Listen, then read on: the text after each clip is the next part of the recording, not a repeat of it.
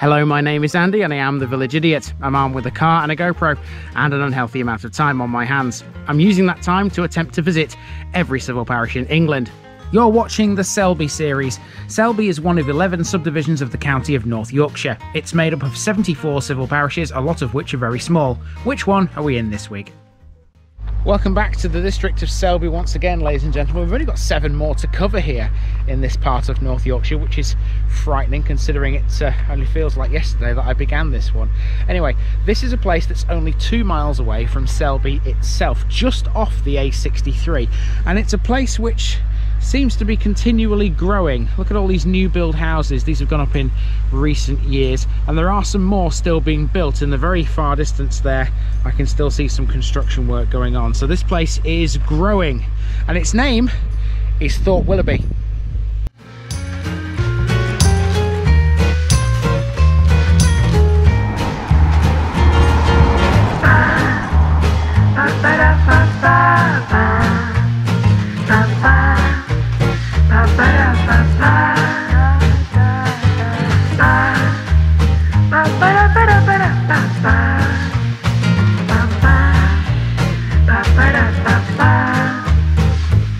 This Selby episode is sponsored by Past Days, a family history blog by June Terrington. You'll find a link in the description. Here's my disclaimer for people who may be watching me for the first time. I say things as I would in my native accent and dialect. As a result, I may not pronounce things in the same way as the locals do. Remember, I'm a visitor. It's impossible to know everything. Leave me a comment, spin me a like, and bash that subscribe button. Let's get to today's parish video. Welcome to Thorp Willoughby, a growing settlement just off the A63 to the west of Selby, historically part of the West Riding of Yorkshire until 1974.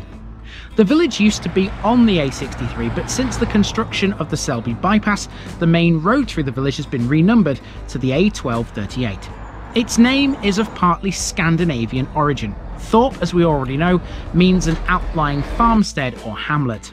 Willerby derives from the Willoughby family, who were resident here in the 13th century. As such, 1276 records show it as Thorp Wyleby, whereas in the Domesday Book it was recorded as just Torp. Overwhelmingly residential, Thorp Willoughby is effectively a square-shaped village, albeit tilted slightly when you look at it on an overhead map. Thorp Willoughby has a pub called The Fox, 2 local shops, a primary school, a village green, a village hall, and a sports field with an associated bar. Being close to Selby, it's a good commuter village. It's not a small place either. In fact, there have been several new build areas spring up here over the past few years. It's still growing too. So let's go for a wander and see what awaits us today.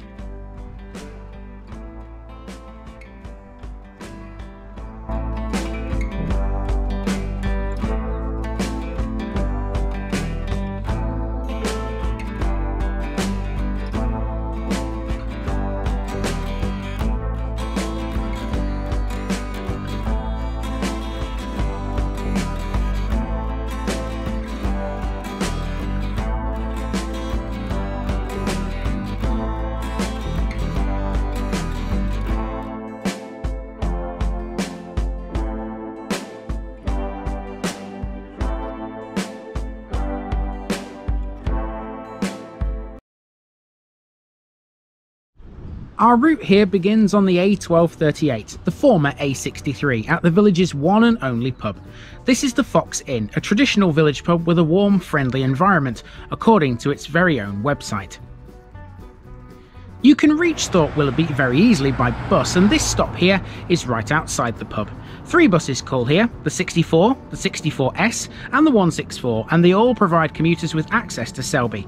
Next is Dam Lane, which is named for Selby Dam. That's a watercourse which forms the northern parish boundary. Dam Lane is crossed by a railway line here at Thorpe Hall level crossing. There's a second crossing known as Thorpe Gates on the A1238, which once had a signal box. At the eastern end of the village we see a footpath sign directing walkers along the Selby Horseshoe.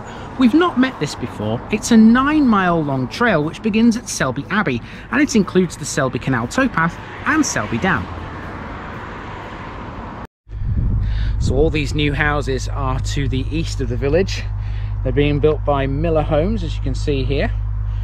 and there's a pedestrian route through them, so you don't have to walk around the entire estate. You can just walk straight down this footpath. In fact, this is actually a bridleway. It's a bit inaccurate to call it a footpath. It's actually a bridleway, and it was a public right-of-way before these houses started to be constructed, so obviously they still need to leave that accessible, otherwise that breaks all kinds of laws. You can't just close off a public right-of-way.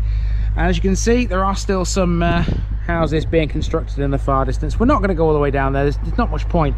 You can see what these houses are like from these examples here.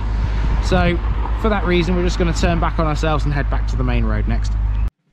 Next, we take a shortcut through one of the many housing estates Thorp Willoughby has. I thought this was pretty thoughtful. You can get some apples and plums from this house as long as you're careful of the wasps.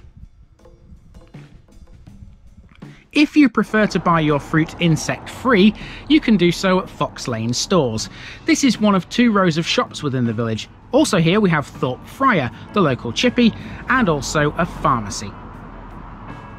The pharmacy used to be another shop called Thorpe News, and it housed the village post office. This pillar box outside is the only remaining memory of it now. Thorpe Friar also used to be called Mitchell's Fisheries.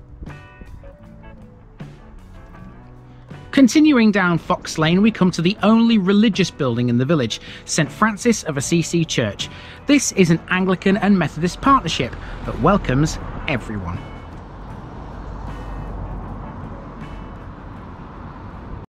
So there's a small garden here with a tree which has got a plaque underneath it. It's in memory of Fred Sowden, a founder member of St Francis Church, a member of Selby District and Bridlington Lions. And that you'll find in this corner. Now we're on Field Lane, and this is where we find the second row of shops. Simply known as Field Lane Shops, this row features Hart's, which is a coffee house and deli. There's also a Go Local, which used to be Savills convenience store. Funnily enough, Thorp Willoughby's pharmacy used to be located where Hart's is now. Around the back of these shops we have a footpath which traverses a small green area, and this continues through the next estate. I walked the entire length of this footpath all the way up to Dane Avenue via Almond Close. It's good to see this kind of thing. Urban sprawl has a habit of making places seem very clustered. Well, that's not the case here. Despite that, you still can't get away from the fact, though, that Thorp Willoughby is a very residential place. Some 2,725 people live here, and with new houses going up all the time, well, that's only going to get higher.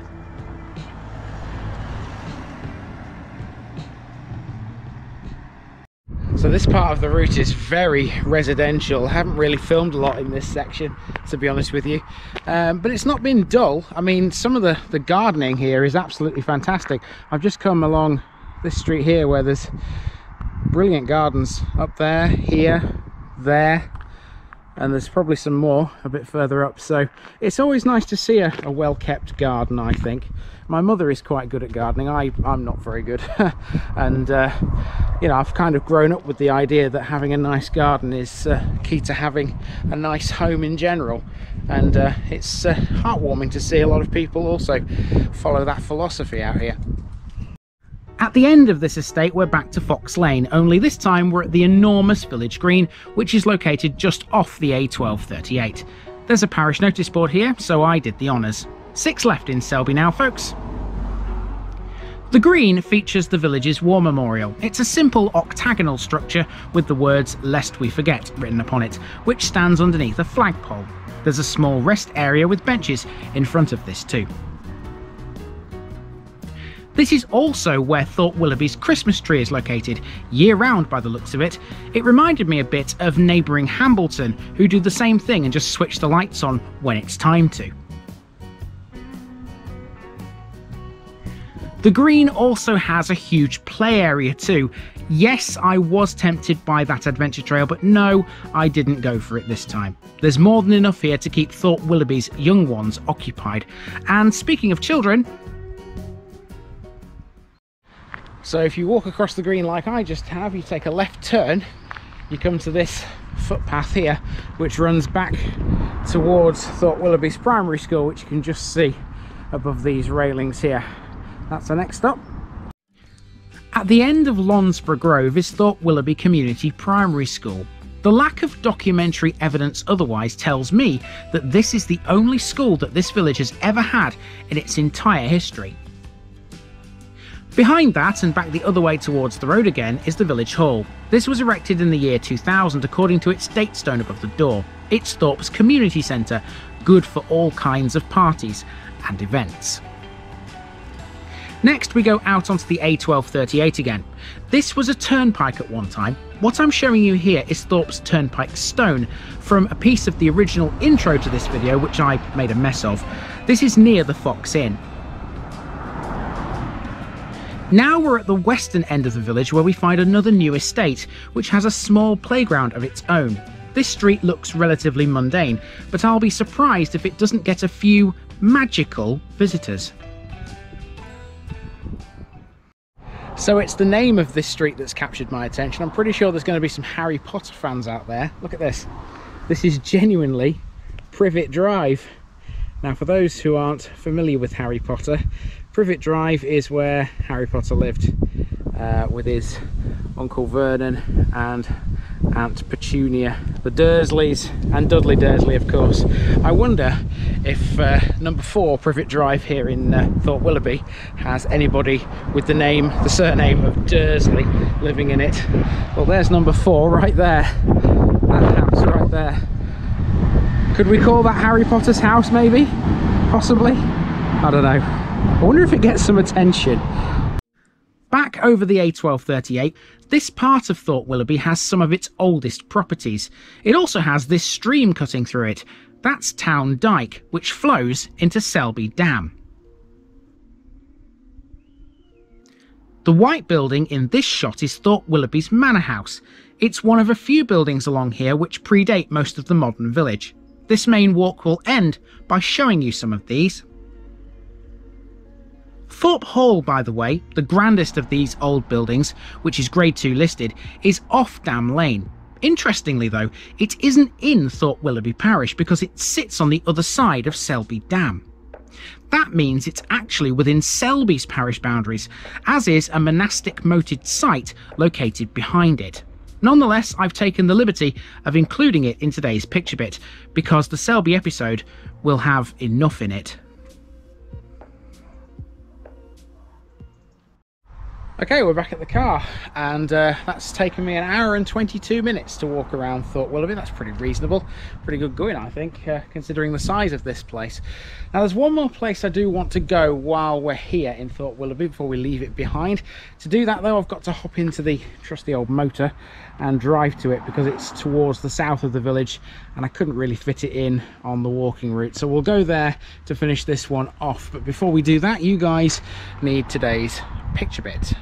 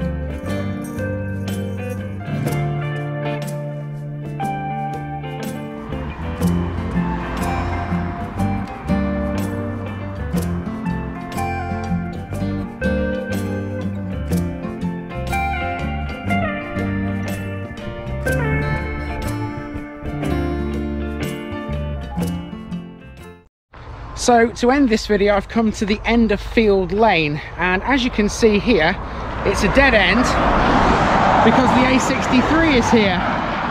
Now when this was built, it cut Field Lane into two pieces. You've got the piece down there that I've just driven down, and the bit we saw earlier. You can get across the A63 via this little public footpath, which will take you to the other half of it. It's down here. I'm not going to walk onto it because I think you get the idea from this. The other half of the road is down this footpath down there. Now, one thing I haven't shown you yet is Thorp Willoughby's playing field, and so I'll do that to finish this one off. It's at the end of Field Lane over here, and even this part of the village is not exempt, shall we say, from new builds, because where I've parked the car just here is dead opposite a brand new area being constructed as we speak down there. So even this part of the village is getting new builds too. So the playing field is back this way, so let's hop in the car again and check that out to finish off. Our last stop is the village playing field, located on Field Lane. This is run by the Thorp Willoughby Sports Association, which was formed in the early 1990s, and it's a not-for-profit organisation managed by volunteers. It does benefit from the help of some paid staff based here at the Field Lane Sports Centre. All the profits are ploughed back into the grounds and facilities for the benefit of both the young and the old. Thorp United, the village football team, play here. Founded in 1991, they're members of the York Football League Premier Division. They have junior teams which begin at the under-5s, and their club colours are red and blue. Here's the weird thing though about this part of the village. It's also not in Thorpe Willoughby Parish. It's actually in Hambleton. The boundary is the edge of the playing field between it and the houses on Dane Avenue. Aren't boundaries wonderful? And apparently this is also the venue for Thorpe Willoughby's Slimming World Club on a Tuesday, 9:30 in the morning and 9 in the morning. There you go. There you go, that's Thorpe Willoughby, people. Not a bad little place, is it? And the next place we're going is a sight bigger than this. In fact, it could well take me about 2 hours to walk around. It's not quite in Selby, but there are parts of Selby which kind of fall within its boundaries, if that makes any sense. So yeah, we'll head towards there right now. This has been the parish of Thorpe Willoughby, and I've been Andy, also known as the Village Idiot, and I'm out.